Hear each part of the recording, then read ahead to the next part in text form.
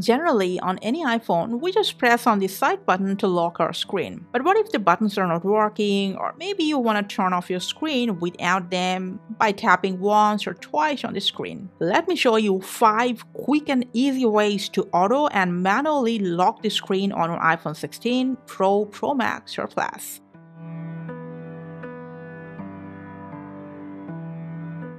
Alright guys, so first if you go to settings, from there to display and brightness, scroll down and enter auto lock. Whatever the time frame you have selected in here, if you just leave your device idle, it will auto lock after the certain time, even without touching the screen. Now, we all pretty much know this. Now, the second option that you can lock your screen without touching the buttons. For that, go to settings, from there to accessibility.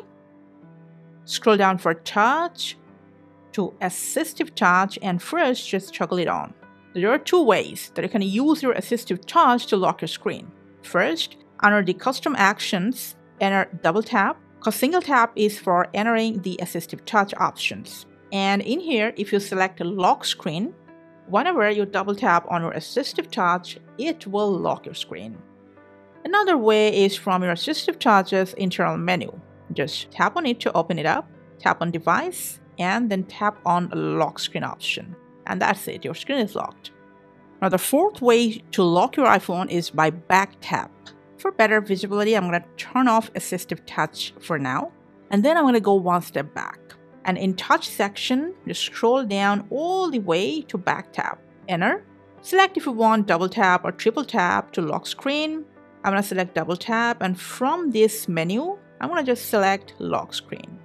And whenever I want to lock my screen, I'm going to just double tap over or above the Apple logo at the back of my iPhone. And the last option we're going to show you is by the shortcuts. So swipe down and search for Shortcuts app. Tap on this plus sign. In this search bar, search for lock screen, tap on it. Tap on this downward arrow. From here, you can choose an icon color for the shortcut. And then as an icon, I'm going to just scroll down and choose a lock. And then I'm going to press done. To add it to my home screen, I'm going to tap on this downward arrow once more, and then tap on add to home screen option. Right under the name, I'm going to rename it. Totally optional, your call. If you want, you can change it. And then I'm going to just press on add. And as you can see, there is a screen lock button or shortcut added on my home screen. All I gotta do is tap on it to lock my iPhone whenever I want. And that's it for this video. Thanks for watching.